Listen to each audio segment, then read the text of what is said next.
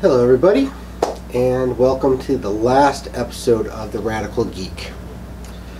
Yeah, I've ran this over 4 years, and I'm sorry folks, if you've been fans of my show, this is my last episode. But fear not, I do have a good program here. I have some interesting people here.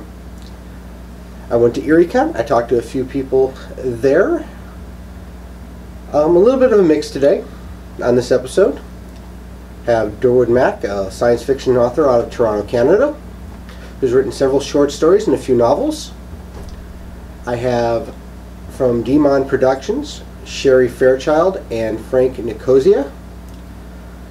And, they also will be there in their full zombie makeup, talking about the movie Fester they were in, as well as some other things. And last and definitely not least, I have entertainer, producer, and Canada's geekiest media personality, Liana Kerzner. Well, let's talk to them, see why they do what they do, and have some fun. Hope you enjoy. Alright, I've got science fiction author Derwin Mak, and can you tell me how you got started writing science fiction? Well, Bill, since I was a child, I've been a fan of several science fiction TV shows. For example, Thunderbirds. I really loved Thunderbirds, and later Star Trek. And then when the Star Wars movies came out, I became very much a science fiction fan. And I also began to read science fiction as well because of my interest in these TV shows. And as time went on, I decided, well, maybe I'd like to make my own contributions to the genre too. Write my own stories, science fiction stories. And so I tried to when I was younger. They didn't sell. But every writer needs to go through a period where they're learning about life and relationships and the world and the environment and so on and mature. And after that period, I also took a course about writing science fiction taught by Robert J. Sawyer, a very popular Canadian science fiction writer. And I learned a lot from that course. And after that, I resumed writing stories again and started selling stories to anthologies and magazines, and that's how I got into writing. All right. And, can you tell me some of the stuff that you write about and what you actually, and some of your titles? Yeah. I write mostly soft science fiction as opposed to hard science fiction. I tend to concentrate on social sciences and stories about society and social issues. Many of my stories have to do with the relationship between religion and science. For example, my story, Transubstantiation, is about Jesus returning as a troublemaking teenage girl on a space station around Mars.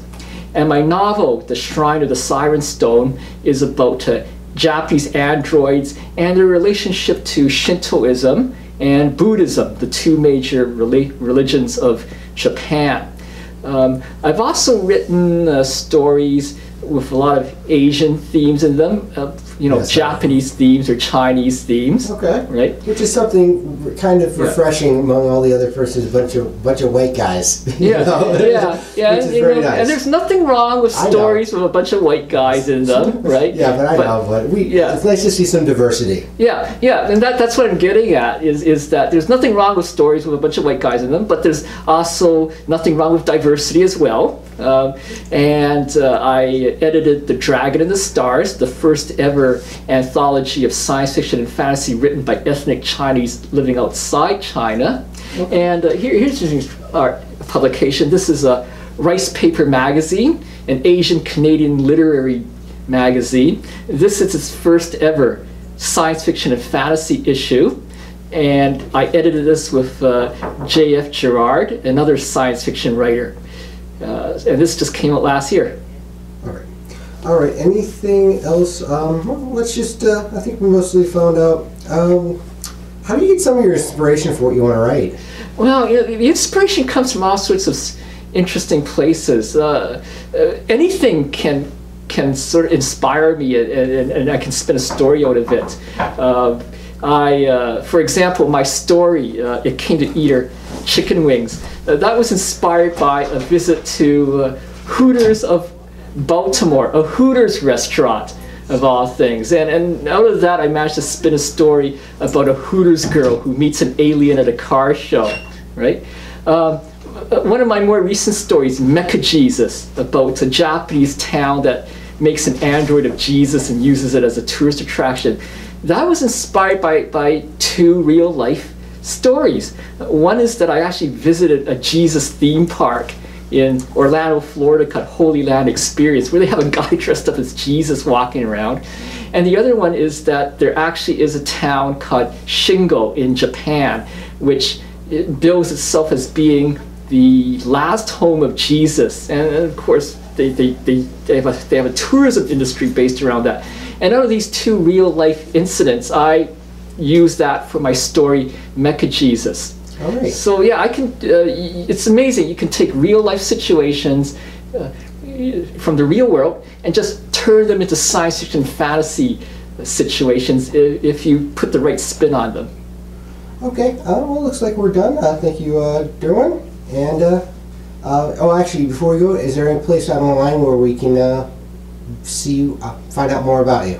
Yeah, you can check out my website, which is derwinmaksf.com. So it's DERWINMAKSF.com. All right, I'll put that in the show notes, but thank you, and enjoy the rest of the convention. Okay, thanks, Bill.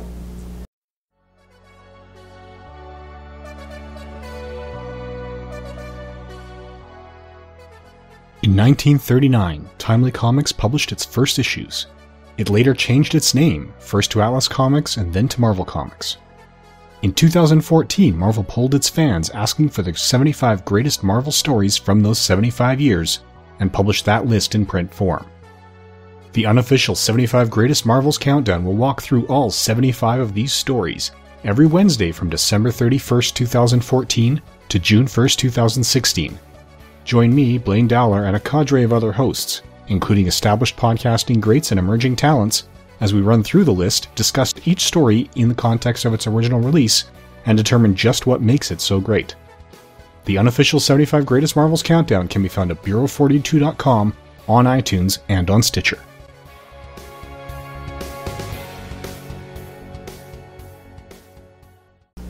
Okay, I've got Sherri Fairchild and Frank Nicosea here with DMon Productions. DMon Productions? DMon Productions. I got a typo here, sorry. DMon? We're not rat killers, we're people killers. People killer. Good way of putting it. Can you tell me about DMon Productions? Well, we like to do charity events and all kinds of stuff. We do free zombie makeovers for kids, adults, whoever decides they want to be infected today. Okay, because I see you dressed up, you're done with zombie makeup and all that stuff. Yeah, I haven't put all my blood or anything on yet today because You haven't fed yet. Yeah, haven't been fed yet. There we go. I'm still hungry. Okay. And, alright, so how do you get started doing this? Oh, we've been into horror ever since we were teenagers. Friday the 13th and Halloween, you know, the original horror flicks. Okay. And one day she said she wanted to be a zombie, and we found this zombie group in Buffalo, and we started hanging out with them. Yeah, we were doing horror conventions, you know, Rock and Shock and Horror Hound, and in Ohio and Boston. And then we saw Buffalo has their own zombie thing, so we got sucked into it, kind of. All right, and now, so can you tell me some of these zombie events you do? Let's see, we're doing the Thousand Island Zombie Walk on the 24th of this month. Okay. St. Vincent. In beautiful, beautiful Cape Vincent, New York, where we filmed the movie Annulment, a zombie movie, a zombie rom-com. Okay. Like Romeo and... Yeah, a rom-com. Zombio and Juliet. Oh, yeah. Zombio and Juliet. Something like that. No, Tromeo and Juliet. Tromeo and Juliet. There you go. Yeah. I'm not much of a horror fan, but I do know a little bit about it. I know people who are dated a girl who's in horror, and she goes, "Isn't it scary?" I go, "No." That's the thing. It's like, "It's scary." No. No. Yep. Because, no offense, I like horror movies that, like, you don't see it, but you hear it. It's like, that's what I like. Get in my head. Because then the noise that's behind you bemes the noise that's on the TV, and you're just going... Using your imagination. Yeah, imagination goes wild. Yeah. And, let's see, also I've heard you are basically premiering a movie at the convention Sunday, Fester. Can you tell me about that? Sunday at noon. I I play June, and Frank plays Randy. my abusive, mean boyfriend, Alcoholic. Randy. And he is so mean to my poor little boy that he grows up to be a monster. Interesting. Bullying is the subject, right? Yeah. But not before he gets... Yeah. Yeah. He gets him when he's a kid. I got what I deserved. Yeah. Okay, and you've talked about some. Have you done other horror-related movies and monster movies and that? We did. We were in Return to Nukem High by Lloyd Kaufman. With Trauma. Yes, Trauma. Trauma Productions. Yeah. Killer Rack. Killer Rack by Greg Lamberson. Yep, Greg Lamberson is who's here also this a weekend. guest here. Okay. Can you tell me about Killer Rack? Killer Rack. You may want to do this, but this is a female. The movie with big eyes. Okay. No. Mutated killer boobs. Okay. Lots of blood, lots of 80s comedy, retro slapstick. Yeah, retro A lot of camp. illusions, a lot of Practical effects. yeah, and no effects. No CGI. No CGI. It was claymation like. Okay, I was thinking like practical effects, non-computer generated effects and stuff like that. Exactly. Yes. Which they call practical effects and that. Yes. Okay. And what about, and I still want to do a movie, we should do a movie themed something around in the area called the Love Canal. Yeah, definitely could do that. Yes. Yes. We are a product of that. The murderous mutated monsters from beneath the ground in the Love Canal. And that's also what we do. We network the independent film. Okay. Yeah, we help people find locations and stuff like that if we can. What's the most interesting person you found that helped network for movies? Well, it's not really a movie. It's a traveling art project that we help from Italy. Yes. Oh, really? Yes. That's nice. Savano, Martha's Hale. Yes. Okay. And it's instrument, music. Dark photography art show. Yes. Wow. Okay. And anywhere, if you got any shout-outs to say, if we can check out more of your stuff on the web, do you have a website or anything like that? We don't. We have our Facebook page and our Twitter, DMon Okay. Productions. We don't have a website yet Okay. because I am not very good on the computer at all. But you can find us at DMon Productions on Facebook. Yep. Okay. All right. I'll put that in Please like show the notes. page. And like I said, you can. We're doing a Comic Con on October 10th. I Okay. don't know Which if you guys. one? That's Joe D's Toys, Collectibles, and Comic Books. Is that in the Buffalo area? Yes, it Okay, is. Buffalo area. Lackawanna at the Columbus Hall. Okay. Tomorrow is a disco. Well, we'll be here too for the party. Okay. All right. Well, it looks like I got everything here. Thank you. Thank you Thank for you. having us. You're welcome. Okay, I got Liana Kerzner, and from Canadian television and Canadian media here. And American Internets. American internet's everywhere. Yeah, but it's an American like company. It's an effective. It's like a slime mold. It's like a slime mold. But it's video games, so it's a digital slime mold. Yes, true. Sure, it all sort of goes everywhere. But yeah, escapistmagazine.com. Escapistmagazine.com. All right, and let's see here. I have you here as your partner in crime in the Canadian Airways with a foul-mouthed sock. That is a past life, yes. Fast Life with Ed the Sock. I've watched some of those. But you do a lot of stuff with FutureCon. That was, charity fundraising that we did. We're taking a bit of a break from that for various reasons. But yeah, still heavily involved in various charities. Oh, great. And also, what's this thing about Agents of Cosplay? I was telling you? That's the Escapist Magazine show. Yeah, I'm here at ErieCon for sort of wearing two hats. One is the Agents of Cosplay show, which is a non-competitive, drama-free look at cosplay and cosplay culture. And then also here for the book, Wrestling with Gods, Chesserax 18, which is a anthology of Canadian writers exploring faith in science fiction and fantasy. All right, which I think, does Derwin have Derwin Mak? Derwin, yes.